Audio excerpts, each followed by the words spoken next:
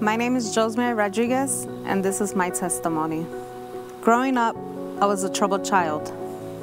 I suffered from anxiety, rejection, depression, and low self-esteem.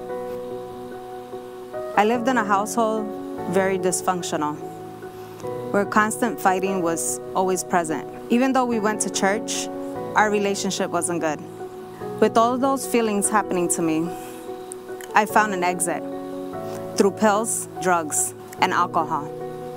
By the age of 14, I was already sexually active. I was trying to fill that void.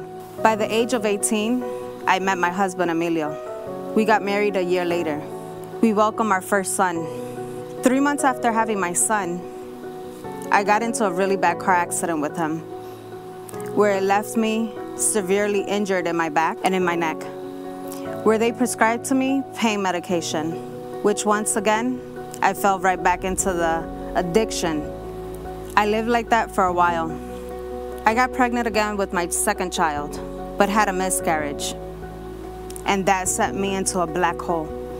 I started abusing pills and drinking alcohol every day just to numb the pain. A couple months after that, I found out we were pregnant with our miracle twin babies. Life went on. My marriage, it was going downhill. There was so many trust issues in my marriage. There was constant fighting, constant argument. I felt like I was just right back at home. I attempted suicide. I would mix so many pills together and drink alcohol to see if this was my last day here on earth. God didn't let it happen. I thank God for that. But I was still so angry at him. Why did I have so much depression? Why did I have so much anger? Why did I have so much anxiety? In 2021, I hit rock bottom. My children were seeing me high and drunk all the time. I overdosed. I ended up in the hospital, and all I could think about was leaving my children behind.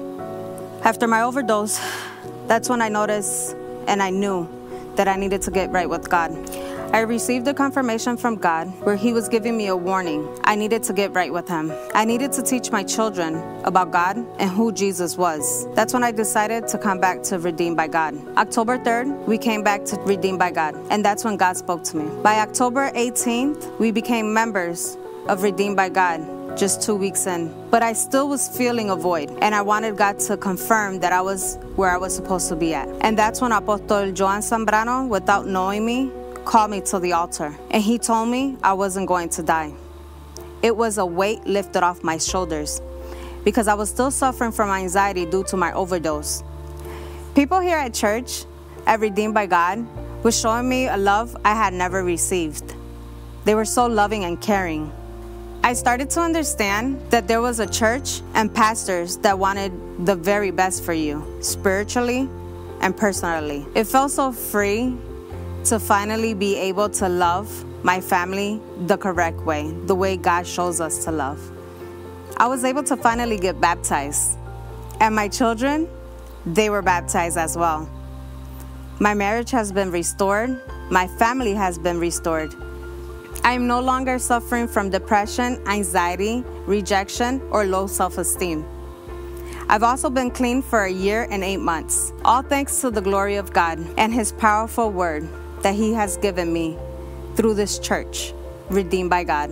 I invite you, come, join us, feel the love that I have finally found.